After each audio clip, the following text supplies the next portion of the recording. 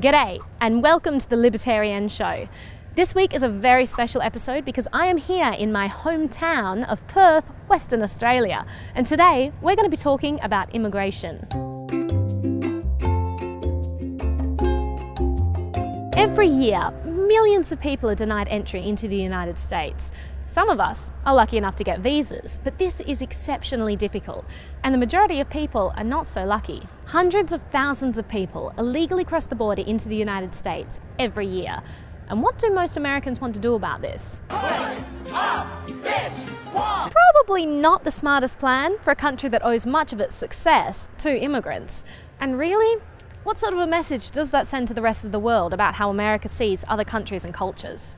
For a lot of Americans, I guess there's always something to hate about immigrants. They took our jobs! If they get to the United States and find a job, they're accused of being job stealers.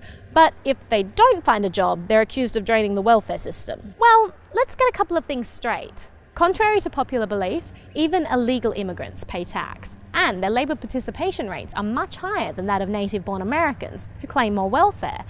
And it's not just that immigrants aren't a problem, we're actually really beneficial for American society. First of all, consider this. Right now, America educates some of the smartest and most talented people from all over the world. But then, when they've graduated, most aren't even allowed to stay. Did you know that the current waiting time for highly skilled workers from India, including doctors and engineers, is 70 years? That's 7-0.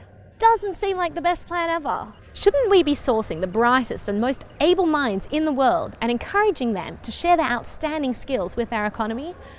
I know what some of you might be thinking. Well, sure, we want the best people to come here, but what if unskilled people want to come here too? Isn't that just importing poverty? No. As our BAMFFF of the week, Shikha Dalmia from the Reason Foundation explains, the workforce is a symbiotic structure, and every skill level needs every other skill level in order to function. More doctors need more nurses need more assistants need more interns. We need everyone!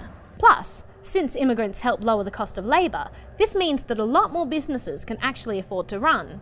It also turns out that immigrants start new companies at a higher rate than the people who were born in America. Immigrants are actually creating jobs. So look, immigration is actually a good thing for the economy. And it's a great thing for immigrants themselves, who risk everything and move away from their homes and families in search of new opportunities and a better life. But there's an even more important point to be made. In the end, for me, it's simply a question of freedom. I'm not a criminal or a terrorist.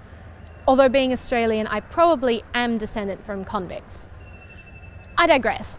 I feel that I have a lot to offer any community that I become a part of. And that leads me to our question of the week.